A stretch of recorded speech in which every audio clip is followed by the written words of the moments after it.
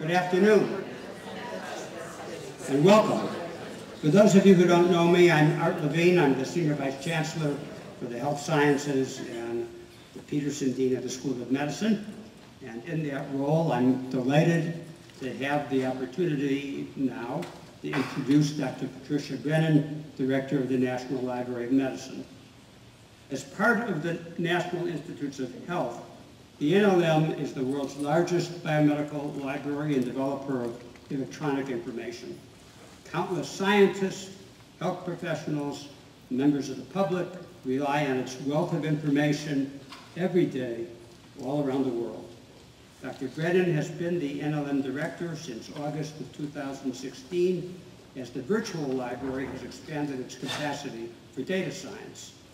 As part of the strategic plan for the NLM, it will be more than a resource for information storage and retrieval. While that role remains critical, the NLM will grow as a platform for biomedical discovery through the harnessing of data. Dr. Brennan was previously the Lillian Mollman Bascom Professor at the University of Wisconsin School of Nursing and College of Engineering. She also led the Living Environments Laboratory at the Wisconsin Institutes for Discovery, which develops new means of visualizing complex data. Patricia has an extensive background developing information systems aimed at patient care and the management of personal health records. She developed the Computer Link electronic network to improve self-care among home care patients, and the HeartCare web-based information and communication service to support and to improve at-home recovery for cardiac patients. Dr. Brennan received her master's degree in nursing from the University of Pennsylvania and her industrial engineering PhD from the University of Wisconsin. She is past president of the American Medical Informatics Association, and she has been elected to the National Academy of Medicine. So please join me now in welcoming Dr. Patty Brennan.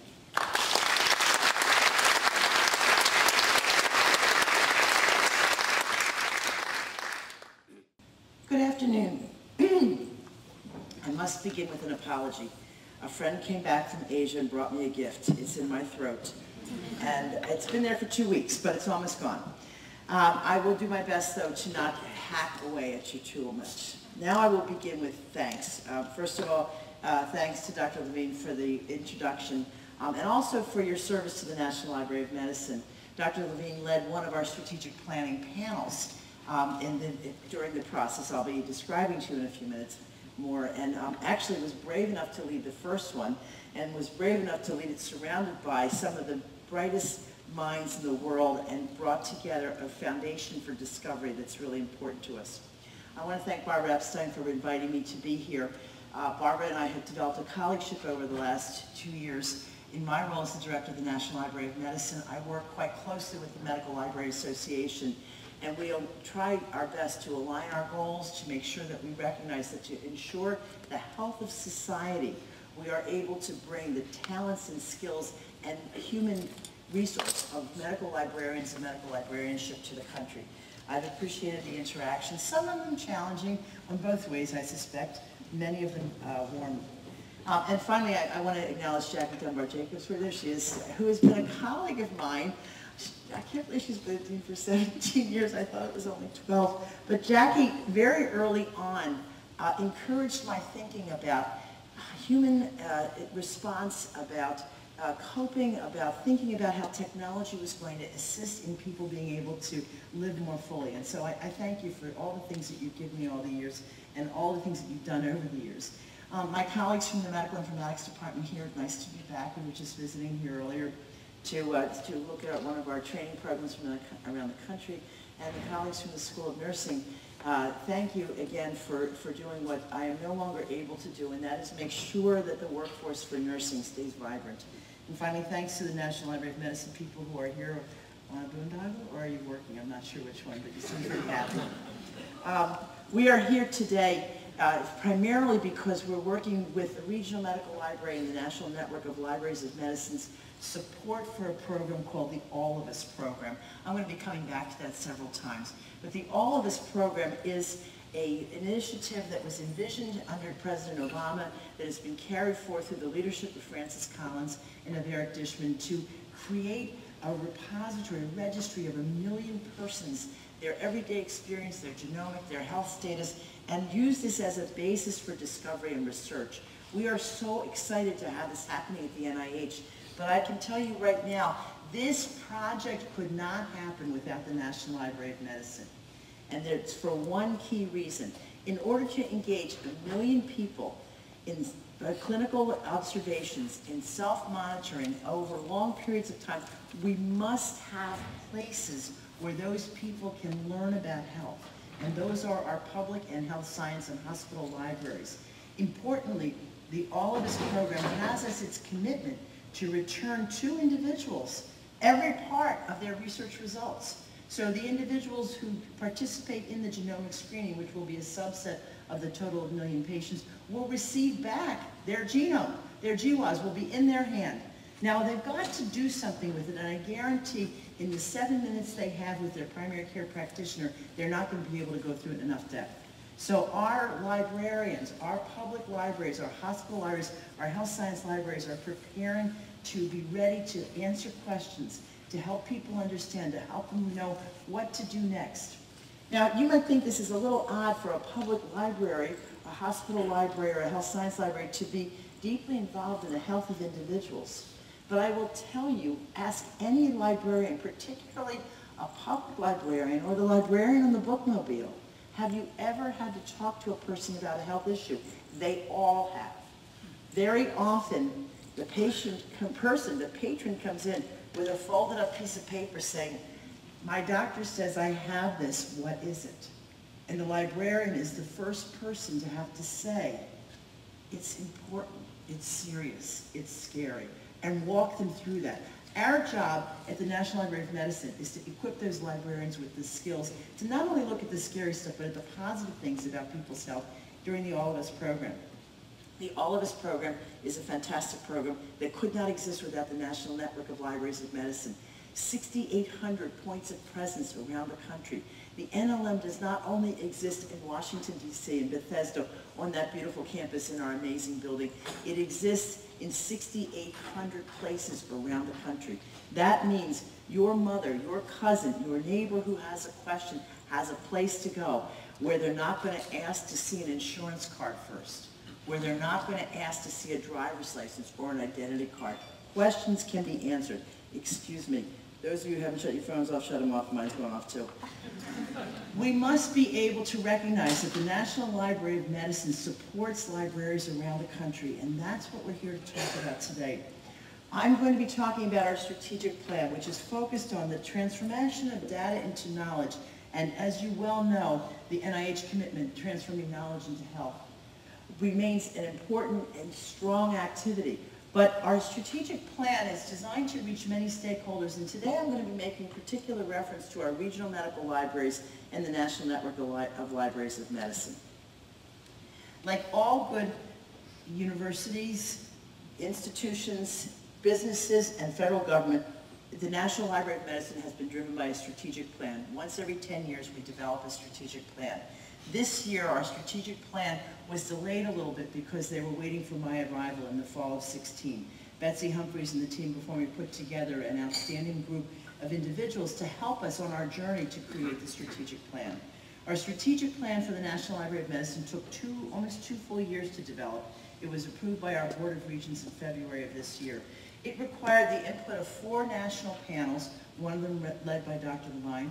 It required the input of one of our internal panels, our leaders, our staff coming together to deliberate over what they had heard. We had public input from over 500 individuals through meetings like this, through papers, scraps in an envelope at the end of some community meetings, through a web-based interface. We heard and we listened and we heard many things. What we heard fundamentally is the library that worked to support the ICU in 1995 is not going to support the family at home in the community in 2025. We must become a different library. We must become an engine for discovery. We must accelerate biomedical discovery in the context of everyday living, and we must make sure we have the workforce for the future. Our strategic plan, therefore, led us to be resting now on 3 pillars that will guide the next decade of the National Library of Medicine. First, accelerate discovery and advance health through data-driven research. Second, to reach more people in more ways through enhanced dissemination and engagement. And third, to build a workforce for data-driven research in health. Now, the National Library of Medicine is a $500 million operation. A lot of our activities have gone on for over 180 years. We will continue our key activities, but this will be our focus for the next 10 years. Let's go through them in some depth.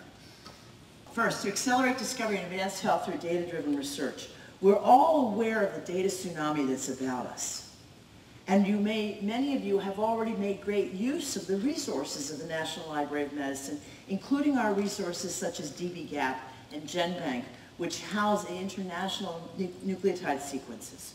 We have already been an engine for discovery and data-driven health, but what we realize is that to go into the process of discovery, we must come out of the data repository into the hands and the minds of investigators. So to accelerate discovery and advance health through data-driven research requires that we stimulate the development of new methodologies for discovery. We need to enhance our skills for curation at scale. We need to develop the tools for open science, because data-driven discovery no longer will respect the edge of a data space or the edge of a country. Data-driven discovery requires that we think of free-flowing data throughout the whole research process. I'd like you to think about this as fostering an ecosphere of discovery. The globe that you see on the right-hand side identifies some of the products and processes of research, protocols and models, instruments and pathways. The National Library of Medicine is committed to not only addressing the literature in the right-hand oval that's mustard colored, but it's committed to developing in-depth repositories of protocols, of codes, of individual participant data from clinical studies, of people and research participants, of instruments, of pathways that can be reused. And importantly, where our sweet spot is on the connection between those ovals. So we will structure underneath the ovals and we will connect across them. We will build pathways, we will build discovery tools, we will make it possible for an inquirer, a person or a machine, to enter the research process of discovery from any point and be connected to other points of the study. We believe that digital research objects emerge across the entire process of the research event. And we must begin by indexing from the beginning, by creating early study protocols, collecting documents for assuring that patients, human subjects have been respected. We will create this, and it will not be in a single space. It will be accessible globally and worldwide. We recognize that in order to do this, we must assure data science and open science proficiency. From a technical perspective, that means making sure that identity and access management resources that allow an individual to safely and securely explore data sets without violating the rights of an individual participant to know what data sets are available will be managed from a technological as well as a human perspective. The National Library of Medicine already is early out of the box with open science in the sense that since 2005 we have had PubMed Central, our repository of full-text literature. Over 5 million citations are available in PubMed Central now.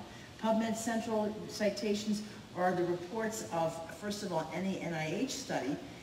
Reports must be deposited for public access, but we also serve and support 11 other institutions, including the Howard Hughes Medical Investigators, including the EPA, and including several private foundations. Our resources have already been committed to openness, so you can come and look, and to the extent possible, for about half of our resources, actually text mine across them to begin to discover new activities. But that's not enough. We have to build tools that make it possible, and we have to build the skill sets in individuals to inspire the use of open science. We've been experimenting with hackathons. We've been experimenting with Science for Society to ensure that data science and open science proficiency no longer remains the purview of the professional, but also becomes a tool in the hands of the consumer. That individuals, that businesses, that communities can use these tools, use this knowledge to better understand themselves and proceed to their future. Our second pillar is to reach more people in more ways through enhanced dissemination and engagement. Now, the National Library of Medicine enjoys a very positive reputation. I have to say, it's nice to come into a venerable institution that's 180 years old and know that basically the people who know us, and they like us pretty well. Every once in a while they get annoyed with some interface, like that DB gap thing is annoying, but fundamentally, people like us. But what we don't know is what the people who don't know about us might like about us if we could reach them. We need to find new ways. We need to reach more people. We recognize that engagement with individual, their thinking, their community, their conversation, their teams are important. But remember now, how many of you have done a PubMed search?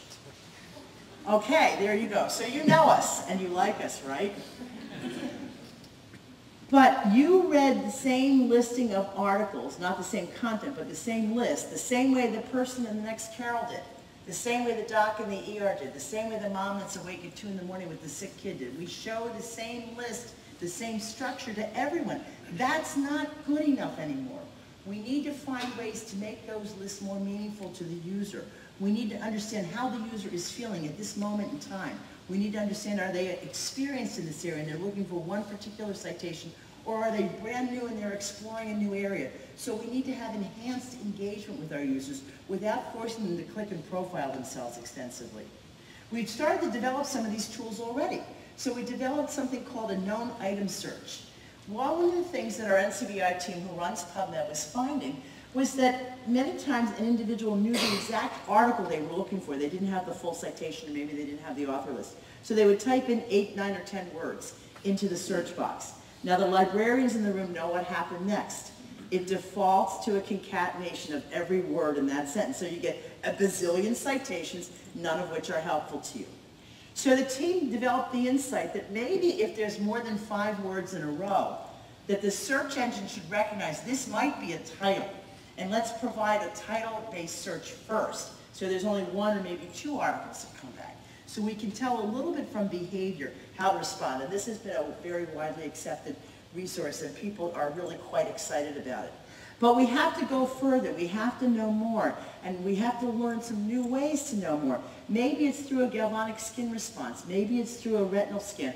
I'm not sure exactly what I want my computer listening to me when I'm doing a search, but I sure would like it to know better how I'm doing and what I'm going after. We need to reach young people in ways that we currently don't reach them. My son is 25.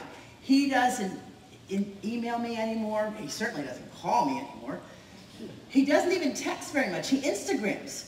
Well, we don't deliver any PubMed citations through Instagram right now. But we need to figure out, if we have a generation growing up that Instagrams, how we Instagram our search results back to them.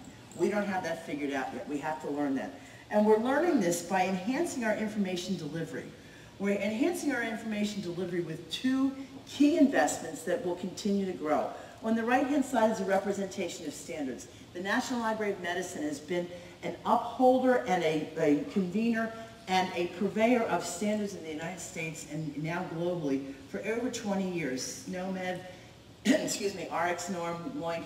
We make sure that the standards needed to ensure demonstration of meaningful use or interoperability of clinical record systems are available and accessible without charge. So price is not a barrier.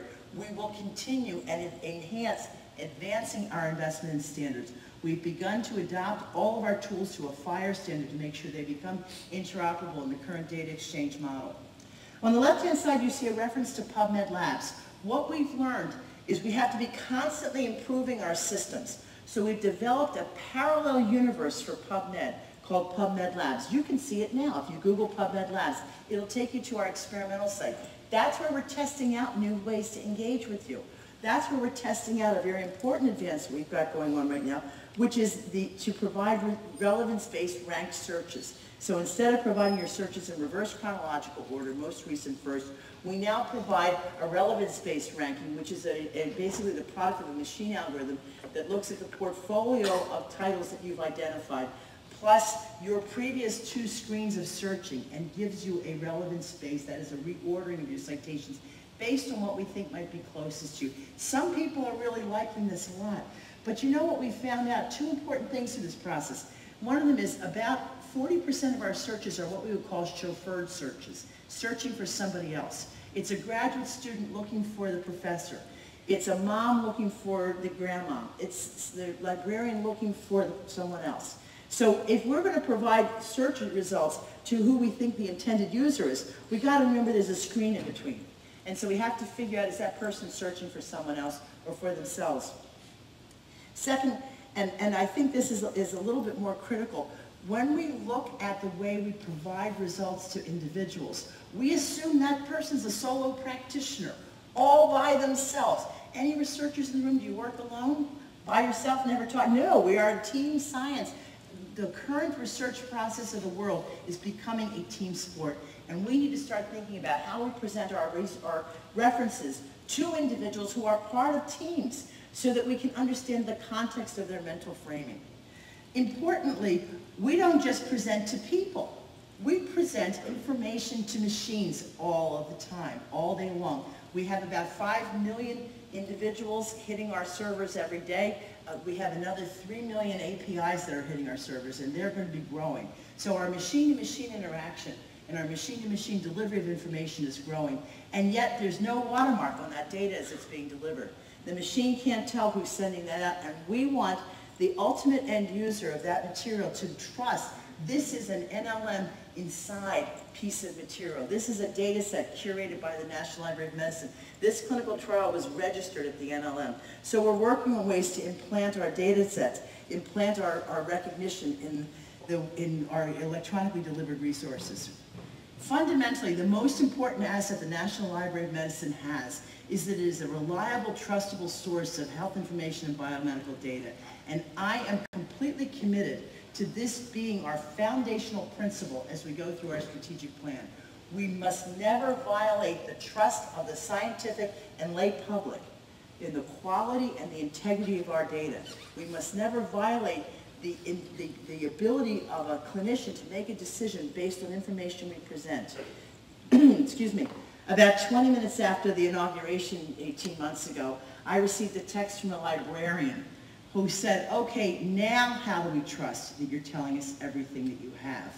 Suggesting that in fact there was a shift in federal priorities for disclosure of information.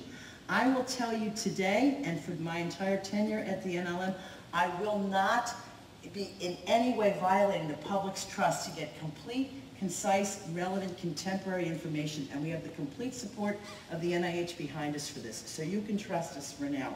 This we recognize through our strategic plan is more important than the millions of citations we could serve up or the number of databases, the fact that our trust is there. Our third pillar is to build our workforce for data-driven research in health.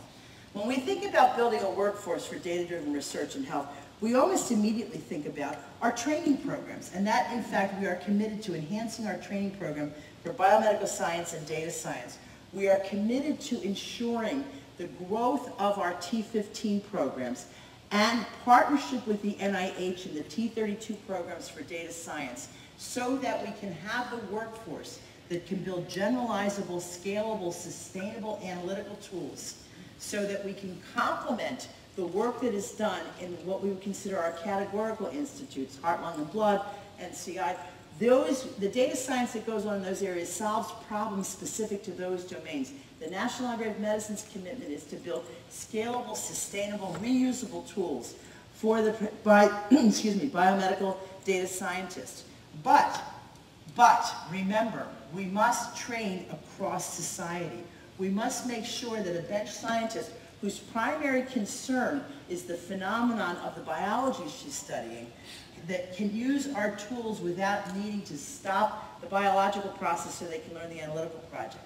We must make sure that data science tools are available to the clinicians, and we've done sort of a dirty trick with those clinicians. After 20 years of getting them to believe in evidence-based practice, we're changing the basis of evidence. We have to help them come along with us to understand that data-driven discovery provides a complementary but fundamentally different set of recommendations and results than does an analytical study or an experimental study. And we must get tools into the hands of patients, of lay people, so that they can use these tools to make the choices for their life. We started a new initiative in the spring of 2017 called Patient Libraries. This is an extramural program, R01 level funding, to make sure that data science tools become available to individuals, and we're doing marvelous things with them. An investigator in Ohio is building a data integrator for children transitioning out of foster care into independent care. Children who've been cared for by 5, 6, 7 different healthcare systems over the first 15 years of life now have a tool that summarizes their growth and development so that it can be better used. We want to use technology to improve data-driven health. So watch with me for a minute. Let me show you what we think data-driven health will look like.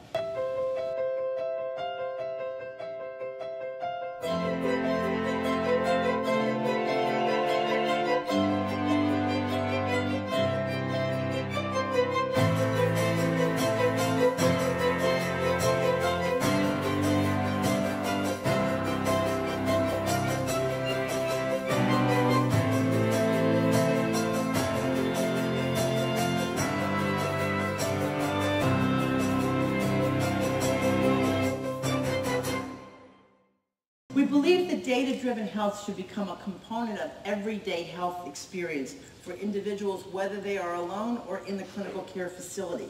But in order to do that, as I indicated so far, we have to think about some of our old strategies in new ways. The first one is we have to think about new users and new ways to reach them. To think about new kinds of access mechanisms that might be on a laptop in the home, or as you look at the second image, where you see a nutrition label hovering over a container of orange juice so that an augmented reality display of information is available at the moment that data are needed.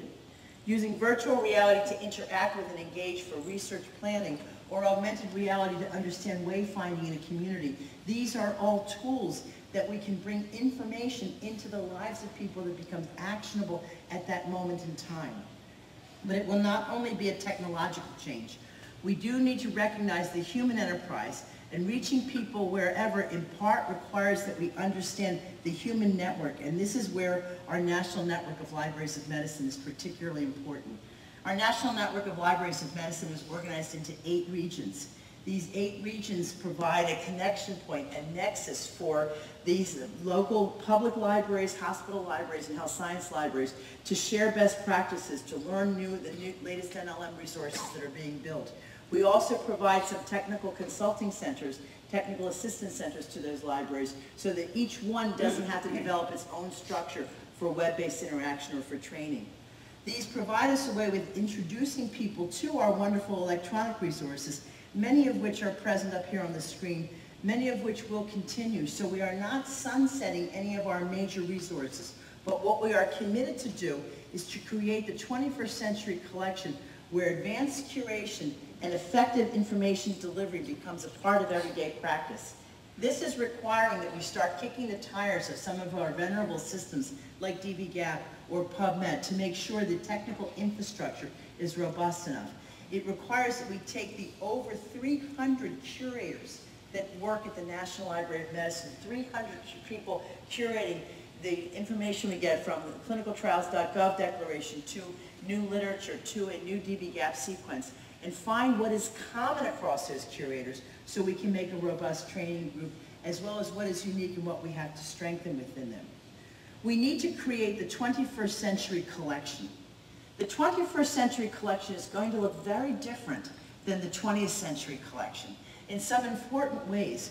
We need to have ways to develop innovative attribution. Right now, an author of an article is clearly identified. That work is attributed to that individual or that team.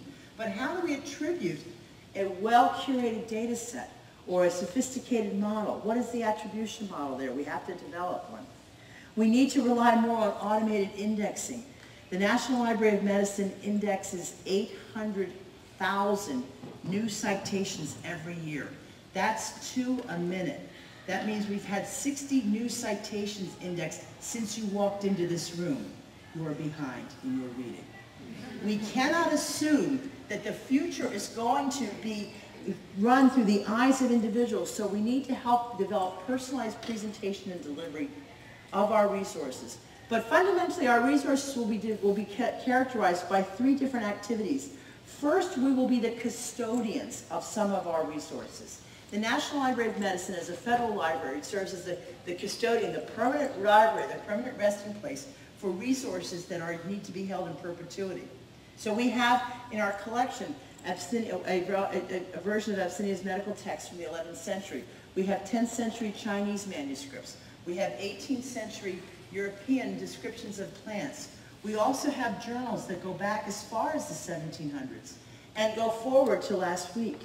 We are the curator, but increasingly, we own fewer things. Most of our journals come in an electronic format. We lease the electronic access. We don't own the electrons. So we become the connector to these journals. This is a challenge because we need to work closely with private sector publishers to make sure we can connect to journals that are appropriate, and yet recognize that the private sector publishers have a different audience of subscribers. We connect to their literature. We have a third role, and this is the one I'm most excited about, and that is the role of the National Library of Medicine as the discoverer of new things to add to the collection in the moment. You're looking at a database about the experience of young children who are exposed to lead, and a new article has come online immediately. How do we find that for you today? You're exploring a database related to Drosophila, and it is known that there is a related database about another animal species or another model organism that could be of use to you. How do we search in the moment, help you find and discover without indexing? The idea of the National Library of Medicine's collection be those things that we hold, custodian, things that we connect to, and things that we discover is a very important and expansive role for our future. I'd like to take just a couple minutes to talk to you about what I think is a new type of collection that we will be building over the years, and that is collections of models.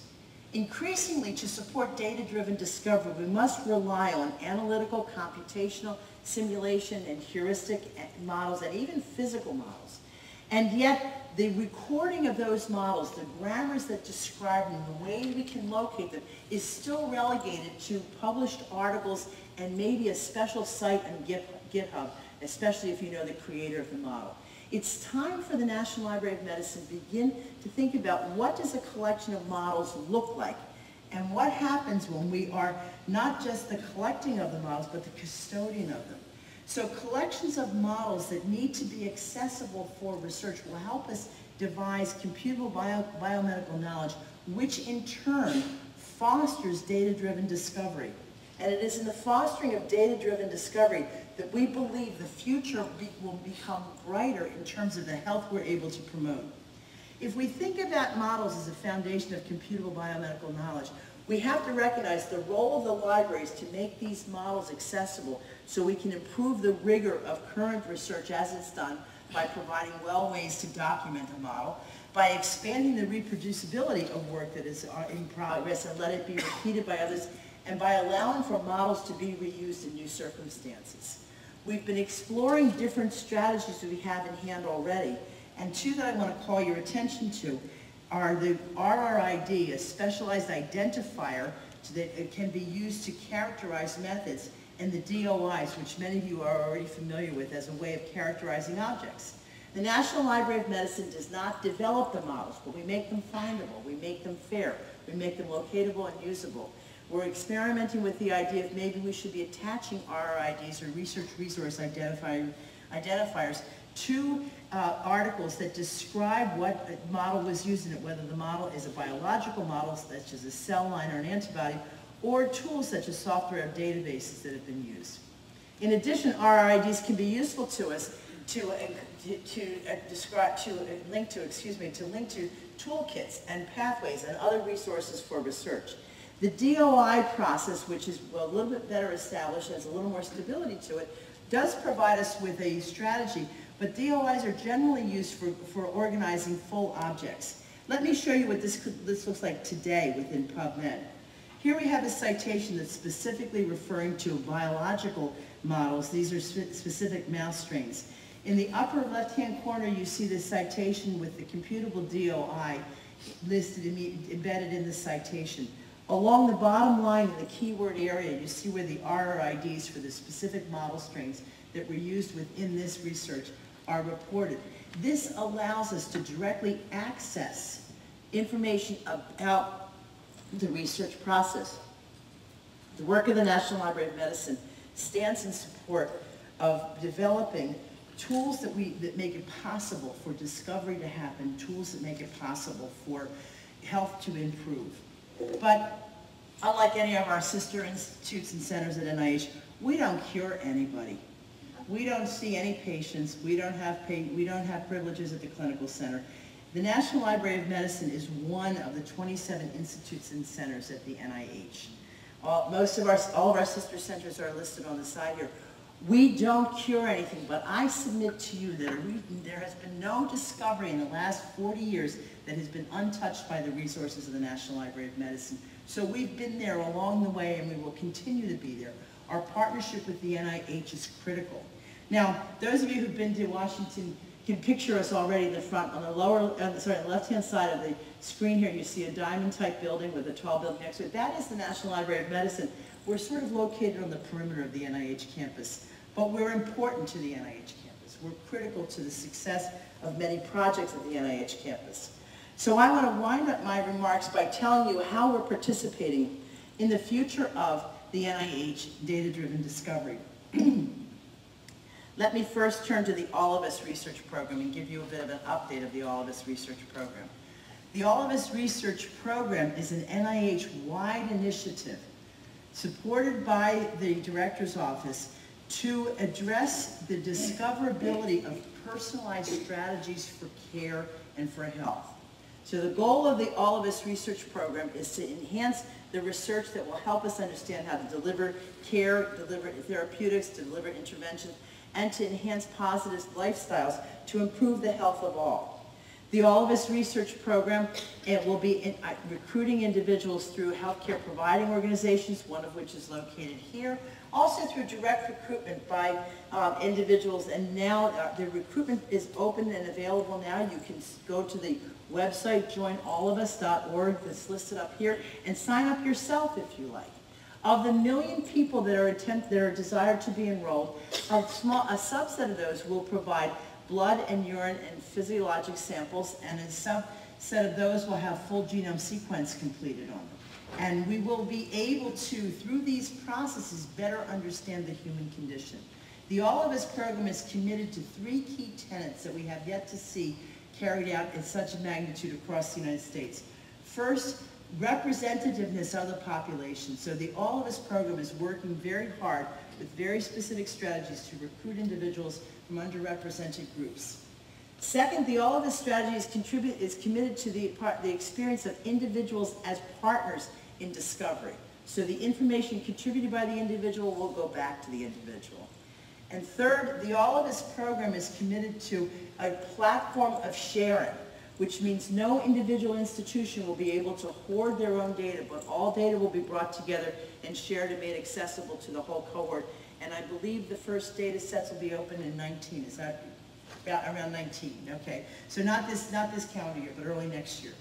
The National Library of Medicine is important to the All of Us program because the size of the workforce needed to make this work, whether it's individual patients, librarians, clinicians in a hospital, researchers, the size of the workforce exceeds any single institution's ability to actually train that workforce. So we need resources like a library to be made available so researchers know how to access data sets, so patients and participants know what to expect as they're going through the process.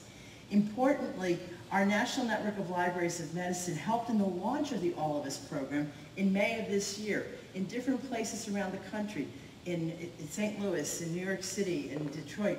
Our librarians were in place bringing the concept of health not from a clinical perspective, but from an everyday living perspective. So by its very presence, the National Library of Medicine is helping to, if you will, popularize the idea of precision medicine. In addition, of course, as I mentioned earlier, we're providing education and training tools, particularly here at the University of Pittsburgh. Our regional medical library is the training and education coordination site for the whole country for the All of Us program. This group is developing tools to make sure that patients understand what it means to participate in a study, that researchers know how to access data. They're developing the training to help understand how to return genomic results to an individual. So we have a strong commitment through the All of Us program to popularize, that is to make science and health part of the community and to put the tools in place. The All of Us program is but one of the major initiatives at NIH where data science is becoming the substrate of discovery and of health. So I'd like to take a few minutes to talk to you about the NIH's strategic plan for data science. You'll see the NLM woven through this rather extensively. In 2017, in our appropriation in 2017, Congress directed us to build a strategic plan for data science, recognizing the importance of data as a national resource and recognizing the need to have data available in a way that is safe and secure. Through 8 months of study, several teams working together, but the National Library of Medicine deeply participating in this, 5 goals were identified as part of the strategic plan for data science. First, to develop a strong data infrastructure. Second, to modernize the data ecosystem. Third, to build advanced data management, analytics, and tools.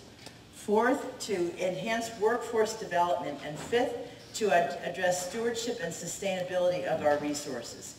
And you'll notice the objectives that are laid out underneath each of these pillars. Specific to regional medical libraries and the National Network of Libraries of Medicine, though, are 3 key areas. First and foremost is to understand, under building the modernized data ecosystem, the link between clinical, observational, and genomic data. And it is through our partnerships in the community, through understanding what data about a community makes sense, that we will be able to enhance the integration of these. Second, in the second from the right-hand column, the NLM is important in workforce development. Specifically, they've been running data boot camps, data science boot camps for librarians to begin to bring the skills to the librarians that their customers, that their clients, their stakeholders are already asking them for. Help us identify where data sets are. How should I find a repository data for my data set? What can I learn about my community by looking at public data sets? These are all skills that librarians use, and we're developing the tools, for the resources through training through our National Network of Libraries of Medicine. Finally, through stewardship and sustainability, the NLM and the regional medical libraries are helping us to understand how stewardship occurs in the local community. Increasingly, NIH investigators are expected to deposit their resource data from their studies into repositories. How do they begin to do that? Those of you who've done research know in those last couple months of a research-funded period, you're scrambling to do everything else. The idea of transferring a data set to a sustainable place where it can be secure and accessed isn't high on the priority list. But partnerships with librarians are what's going to help make possible to have these data sets available. Now, you notice that there's some key cross-cutting themes in this strategic plan, including the need to support common infrastructure and architecture on which more specialized platforms can be built and interconnected. The NLM is not going to become the data repository for the world, but we are going to work with NIH to build the NIH Data Commons, and we are going to be working across our institutions and research in enterprises around the country who already have data repositories in place to make sure that the data stored in these repositories is accessible and available. NIH has shifted its goals. It's become much more willing to make partnerships for commercial data access, and we expect that this will increase our ability to leverage things that have been developed in industry and bring them into research. We will be ensuring that biomedical data science workforce is expanded, including citizens and librarians, and working with community input, too, from the bottom to make sure we build data standards that make sense. We are also committed to working collaboratively with our federal partners around, particularly NOAA and the National Science Foundation. Our first task is to develop a demonstration of a data commons model. So some of you have heard of the investments in the commons pilots. The NIH now is investing in moving 3 high-value data sets, the TopMed data set, the 2 of the model organisms data sets, and the GTEx, the genome to tissue data sets, into cloud instances to test out how we port data into these new commercial cloud services, how we develop tools for operating and interrogating them, and how we make them accessible to individuals. The goal with the data commons model is not simply to create a repository, but also to pull together what you see down the center line, user authentications, developing APIs for data integration, creating Docker containers and digital object identifiers, Making data available means making data available in an efficient and an effective fashion. If you will, watch with me for a brief minute to see what this data future could look like.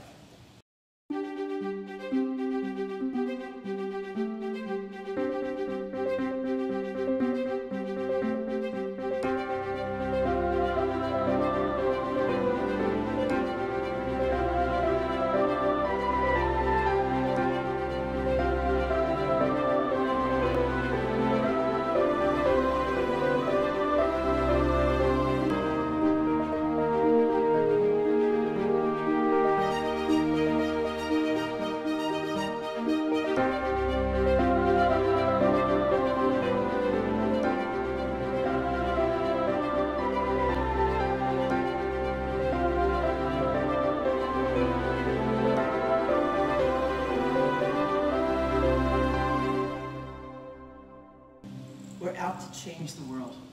Now it's not going to be cheap. It's going to cost a lot of money.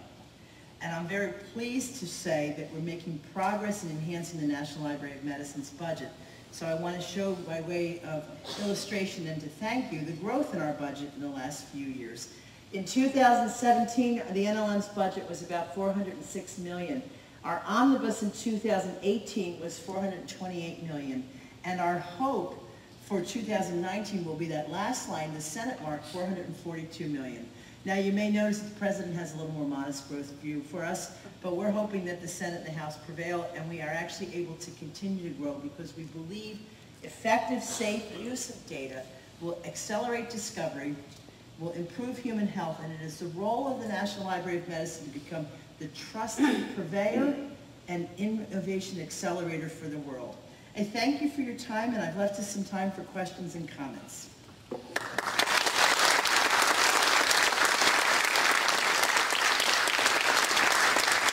Questions and comments, please?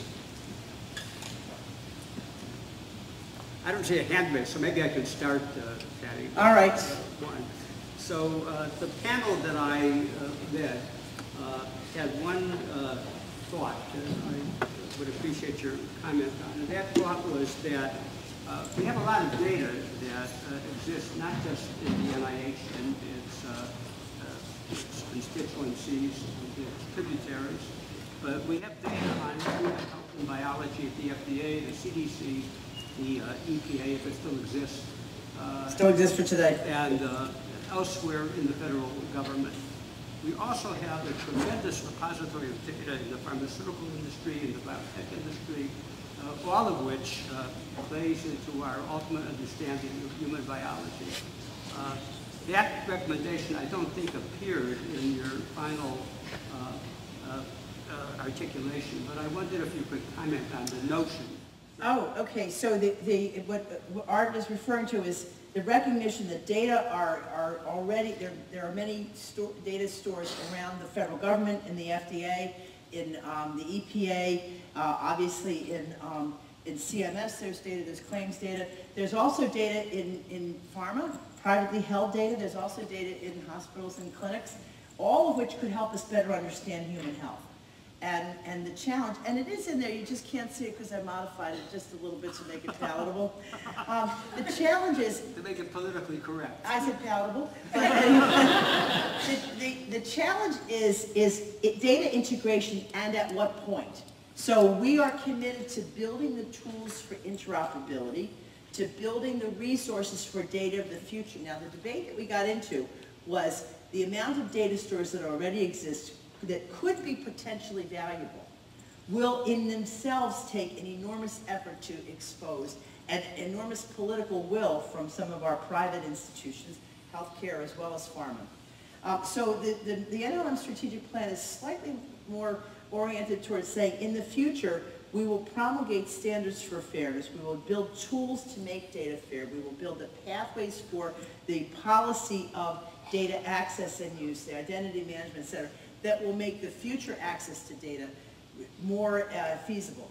The existing data sets, though, we recognize that, particularly with our partners with FDA and CDC, there's a critical need to be able to integrate those data sets. So I'm very pleased to be able to say that new leadership at CMS has opened up access to CMS data in a way heretofore not made accessible. We are, as our other agencies, experimenting with that. And next week, the ONC is bringing together leadership from the NLM, from CDC, and from FDA to actually start beginning to discuss how do we address these. Now, any of you who've worked with Sentinel or with any of the other data sets are going to tell me right away, don't even touch that stuff, there's junk in it, or it's a problem. And I will say, my confidence in emerging methodology suggests that our belief that the only good data is individually collected data is going to actually fall away.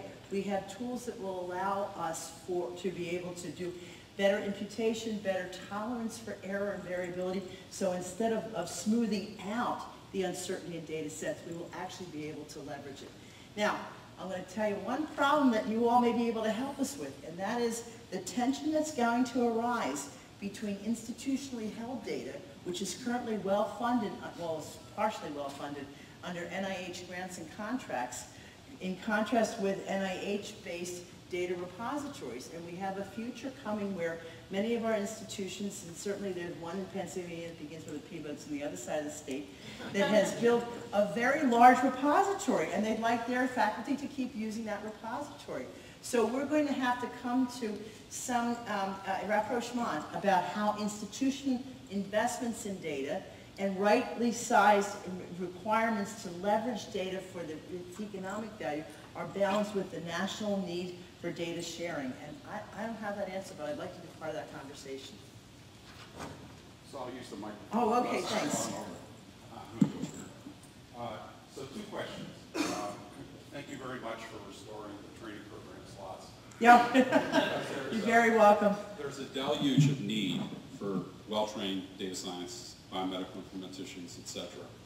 So thank you for that. I wanted to start out with that. Thank you, I appreciate that. The two questions are this. How do we get the libraries and biomedical informatics programs innovating together better? I sense that biomedical informatics and the library programs are fairly siloed. And the second question is, most of the other NIH institutes are making strong plays on getting more money into RPGs, R1s, program projects, etc. You know, NLM has work to catch up on that. What is your plan for fundamental research science in the NLM? And the easy question is, okay, I'm gonna take the first question first, which is, how do we build bridges between schools of library and information studies or information sciences and biomedical informatics training programs? Well, this summer we released an administrative supplement opportunity, so our biomedical informatics training programs could partner with library schools in their institutions to develop any type of innovative training. We left it open for a couple of opportunities because there's a fundamental challenge here. Our biomedical informatics training programs train researchers, and their focus is to develop the research-skilled professional, pre-doc and post-doc. Our library science training programs develop practitioners. They don't develop researchers in the same way. So we have to build a bridge that goes two ways. And frankly, I'm looking forward to seeing the proposals that come in. But often we find the bridge gets built 2/3 of the way one way or 2/3 of the way the other way, and not completely. So I'd like to see them built more. We recognize that we have a desperate need for library science knowledge, especially for understanding curation, metadata, systematic collection. A lot of the things that we need for data, librarians already know how to do. So I, for one, do not want to sacrifice our MLS prepared workforce so they all become data science support people. And at the same time, we do need to have support individuals here. So we are advocating for a pathway with several off-ramps for data science training. The associate degree level data, if you will, data services person, the bachelor's program data wrangler, the master's degree program data synthesis person. So we recognize that this is a team sport with a lot of different training. We are partnering with NSF to do some of this training because our mandate doesn't extend to the undergraduate and high school training. However, we did release another administrative supplement this year for our, excuse me, to encourage diversity in our workforce, because we know our scientific workforce in biomedical informatics tends to be very pale and very male. So we have to find ways to make this more diverse. In order to do that, we're encouraging our training programs again. So we start with our successful training programs to say, partner with a historically black college or minority-serving institution in your area and build a pathway in. Now, the pathway doesn't have to end up in a degree in your school, but maybe exposure, maybe exposure, maybe early training and helping people find an offering. So we're looking forward to those initiatives. Barbara pointed out to me, though, that actually there's library schools, and their names are changing radically, as we hear even here. There's biomedical informatics programs, and sometimes they're in a department, sometimes they're not, and sometimes they're a training grant, and sometimes they're just a collection of people who work together, and sometimes not. So, but the third leg of that stool are the practicing librarians in an area. And so we must re-energize the connection between the practice of librarians in library science and the academic training of them. And that's been a little slower to pick up. So organizations like the Medical Library Association, like AMIA, are ways I look forward to that. Now, Mike wants money. I've never visited Mike that he hasn't talked about money with me. I just this is. I've got a good boss. This is a very fair question. And when I first went to the National Library of Medicine, it's the strangest job to get hired for. I only spoke with one of my direct reports, and they didn't show me the budget before I took the job. You know, I gotta tell you, don't do that. It's just, and I was very lucky. So I say, we have a $500 million enterprise going on. This is pretty big after a kid who managed a $3 million a year research budget. It's a lot of money. But 86% of our funds are tied to making sure you have PubMed at your fingertips. And dbGaP is open all the time. And that we have training at the national network. So that means only about 14% of our money is in the extramural program. So when I came, I'm thinking, I've been a biomedical informaticist for 34 years. And I came thinking, I am coming to the research powerhouse, and I took a look at that budget, and I saw our entire research enterprise, intramural and extramural, training and RPGs, $70 million max. That's it, out of $450 million. So, so my first statement is I'm committed to changing this. Our extramural program budget right now is running at about 46 million. 10 years ago, it was 66 million. So we've lost ground because of many important decisions that had to be made to make sure the library resources continue to serve, but it costs the research money.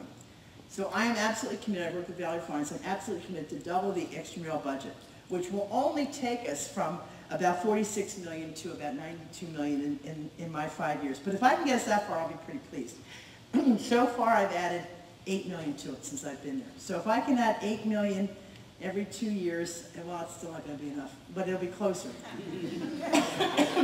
But I'm very fortunate with Valerie because I said, we've had tremendous support from Dr. Collins and the NIH leadership. We've put together a plan, a research vision plan that involves new program project grants, involves new partnerships around research collaborations with NSF to de-bias data because we know about the biases that are in many of our genomic data sets. An increased number of center grants to allow for clusters of people to work together. So we posed a scaled 30 million, 60 million, 100 million research enterprise over 5 years. And I'm ready to go and try and sell it. My dad worked for the Catholic missions. He could get money out of a stone. I think we might be able to get this, but I'm going to need your support. And I'm going to be coming back and saying, we need stories, we need to be able to tell this. But we've got a plan, we've got the structure of it. Our intramural program has also suffered. The NCBI has an intramural division called the Computational Biology Branch. The Lister Hill Center has an intramural research project. Together, they don't add up to $30 million. It's not enough. The questions that a research laboratory, a federal research laboratory can answer about curation, about analytics, about AI, about better interfaces, about virtual reality as a mechanism for changing health. We must have investment in there. So we have just completed a blue ribbon panel headed by our colleague Russ Altman. So this is the review is going to be out, actually be in my hands on Friday of this week. I believe what they're going to tell me is you have to stop doing one-offs. So we have one of everyone. We have 20 investigators. We've got one of everything you could possibly want to cover. Not enough. We have to start building depth. We'll have to pick priority areas. So we're going to impanel a research visioning team to get that in place within the next year, because I'm putting $5 million into the intramural program this in fiscal 19. We're hiring 4 new investigators, sounds like it's 20% new growth in our investigators, but it's only 4 people, so it's not enough. But with each of those 4 people, I've put together 4 other positions: a scientist, an analyst, a tech person, and basically a data manager. So we now have 16 new people coming in. So this is going to be a bolus into our intramural program. So we've got small steps. The big steps are going to come, very honestly, from a political conversation around the BD2K investment. And the original BD2K investment was anticipated to be $150 million a year. After the first phase was resolved and the programs were pivoted to things, demonstration projects like the Commons pilots, there remained on the table money that has yet to be committed, and I'm going after that money. So I think we could get there. We have, because of the All of Us program and our partnership there, because of the Commons pilots, our cachet on the campus has grown hugely in 2 years. And I attribute this to Steve Sherry, Jim Ostell, and Amanda Wilson. I mean, we've got people who are out there serving as the face of NLM. So I think we're going to do it. Watch me. Other questions? I think we have time for maybe one more. One more. Okay, thanks, Art. Adrian? It's more of a comment than a question. Sure. But at the end, you have the future, and you have this cloud of things that are Yeah. One of them is useful authentication. Yes. So as an example, you said multiple times DB-GAP is kind of Clunky? having trouble because Yes. you need to get more and more. When you apply for a DB-GAP data set, it takes about 2 to 3 months. Yes. When you apply for the second one, you have to do the exact same process again. It doesn't recognize that you had one before. So it's like applying for a driver's license every time you want to drive a car. Yes. So it is, and I think this is great. It's moving at such a fast pace. This access to data and data sets, that tackling these things I think is really important. I think it's great what you're doing. So Steve Sherry has headed up a group this past year called AIM, the Identity and Access Management, which is going to take the ERA, because right now you use ERA to access DB-GAP, to move beyond ERA to provide moving from role-based authentication and access management to use-based authentication and access management. So you'll have a substrate for your role and then the individual data sets you want to access. And sometimes you want to access several at the same time will be the smaller delta. So that's point number 1. Point number 2, thank you, all of you who have responded to our RFIs that have come out for a number of different things, including how to make DB-GAP better. NIH has just invested a significant amount on Friday into this, so I'm expecting about $2 million of better interface design. It's not going to fix the back end yet. And some of the challenges with DB-GAP have to do with the NIH data sharing policy, which we're also working on. But at least I can tell you we'll clean up the technical piece, and thank you for your patience. So one more round of applause for an excellent